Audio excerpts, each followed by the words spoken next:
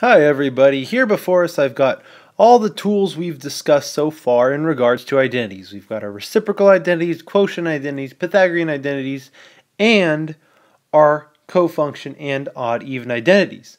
For right now I'm going to keep just these in mind. I don't want you to forget about the cofunction, even, odd, but we won't use those quite as often. So for now, let's go ahead and get rid of our friends, the cofunctions and the even odd, focusing on our reciprocal, quotient, and Pythagorean. Our goal of this lesson is going to be to simplify trigonometric expressions. Let's remind ourselves what it means to simplify something. Simplify.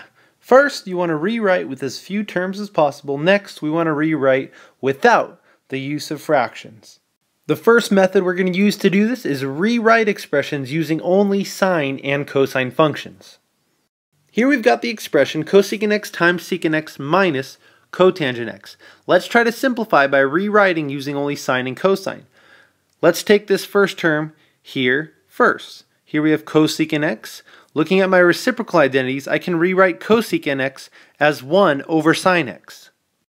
Next, I look at my secant x. My reciprocal identity, secant x equals 1 over cosine x, so I can rewrite that as well.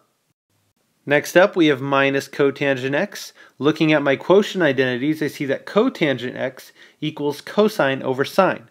Let's go ahead and replace that too. Combining all these, I'm going to end up with 1 over sine x cosine x minus cosine x over sine x. Alright, now that we've got everything rewritten using only sine and cosine, let's see what we can do from here. Well, I know I want to get to as few terms as possible, so what if I rewrote these fractions with common denominators? So I see here I have 1 over sine x cosine x. Here my denominator has a sine x but not a cosine x, so let's multiply this one by cosine x over cosine x. That's going to leave us with 1 over sine cosine minus cosine squared over sine cosine. Now that we've got common denominators, let's put those together. That'll be 1 minus cosine squared x all over sine x cosine x. Alright, what can we do from here? Well, I see a 1 and a cosine squared x. Whenever you start seeing 1's and Trig's functions squared, you might want to think Pythagorean identities. Here, my first one, I have sine squared plus cosine squared equals 1.